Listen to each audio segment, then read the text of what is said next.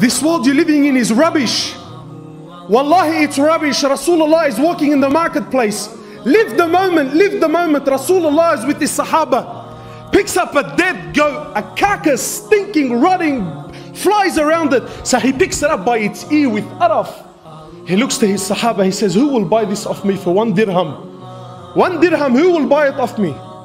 So the Sahaba, Ya Rasulullah, what are we going to do with that? He says, who will take it off me? Ya akhi, don't pay, take it for free.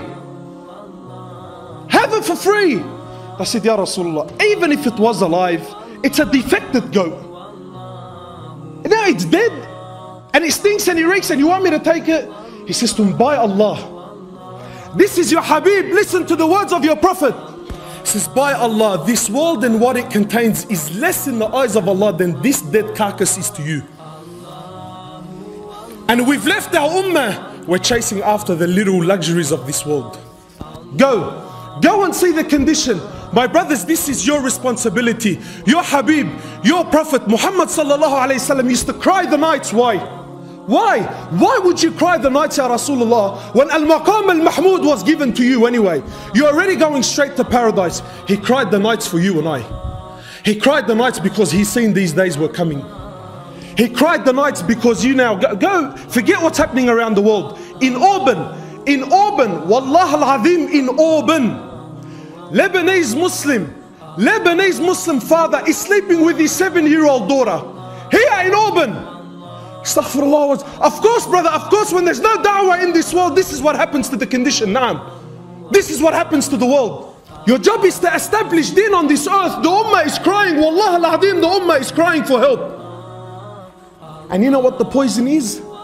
You and I were convinced that this is the job of the mashayikh, mashallah. This is the job of the mashayikh. No, my brother, this is your job and it's your amana. And I'm telling you, by Allah, you will be questioned for this on the day of judgment. Allah subhanahu wa ta'ala, in the hadith, Rasulullah sallallahu alayhi wa sallam is telling us that Allah, He sent an angel to destroy a town.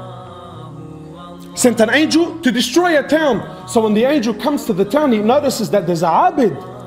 There's a strong abid. So the angel is confused, he's thinking, what's going on? He goes back to Allah subhanahu wa ta'ala, says, Ya Allah, you've asked me to destroy this town, but in this town there is a abid who, listen to this. He says, he hasn't disobeyed you the blink of an eye. This is an angel who only knows how to worship Allah, and he's testifying that this man hasn't disobeyed you the blink of an eye. What did Allah say? He says, start the destruction with him. Why?